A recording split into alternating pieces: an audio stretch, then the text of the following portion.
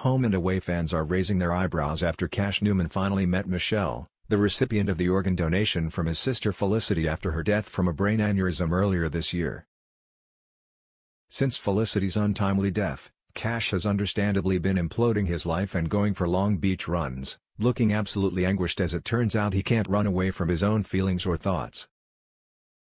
With Cash starting to experience panic attacks, he initially decided to postpone meeting Michelle, who received Felicity's lungs and heart, only to find out she had already descended into the bay and was basically on his front doorstep looking remarkably well for someone who had just undergone a major surgery. Naturally, Cash was desperately staring at her like he was waiting for Felicity to jump out of her body, pushing an album full of photos at Michelle and not blinking once as she turned through the pages of photos of the dead woman who gave her a new shot at life. Just a nice casual Arvo catch-up. When Eden, Cash's ex-fiancée and Felicity's best friend, got wind of the fact Michelle was in town and Cash had hidden her, she angrily attempted to barge into the house before Cash shooed her off in his new, cold way, staring right through her as though she doesn't exist. Luckily Michelle, a woman who has no idea what DF is going on, decided to intervene and tell Cash that Felicity's best friend deserves a chance to meet her too. Will it happen? Stay tuned. But Home and Away fans are getting quiet over Cash's borderline insane behavior. To be fair, how does one act normal after their only relative left has died and then you meet the woman who received her organs? Cash has a right to be sad, but maybe just take it off our screens, darl, because Home and Away fans are fed up.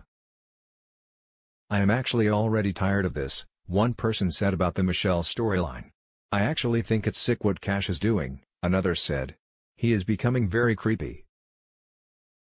Creepy is the word, one more fan agreed, while another joked, I must say, Michelle is looking quite remarkable after a heart and double lung transplant. Others are still wildly annoyed at how Cash is treating Eden, basically like a piece of chewing gum stuck on his shoe that he's trying to flick off with a stick before spitting on it, stomping his foot, and throwing his shoe into a bin. That's kind of what he's doing with Eden's heart, I guess. Anyway, fans aren't happy about it. Cash is treating Eden like crap. He didn't even want to tell Michelle who Eden really was, like she didn't even matter, one person complained. Cash is the one who called quits, so he needs to grow up, another ranted. However, some fans defended Cash, saying perhaps this was the closure he needed. I think it's great that he has met her because I feel that it's the best way to get closure. Do the same thing, someone commented. Cash is going break soon after seeing Michelle and realize that Flick has really gone and he will start to move on with his life. He needed that closure, another agreed.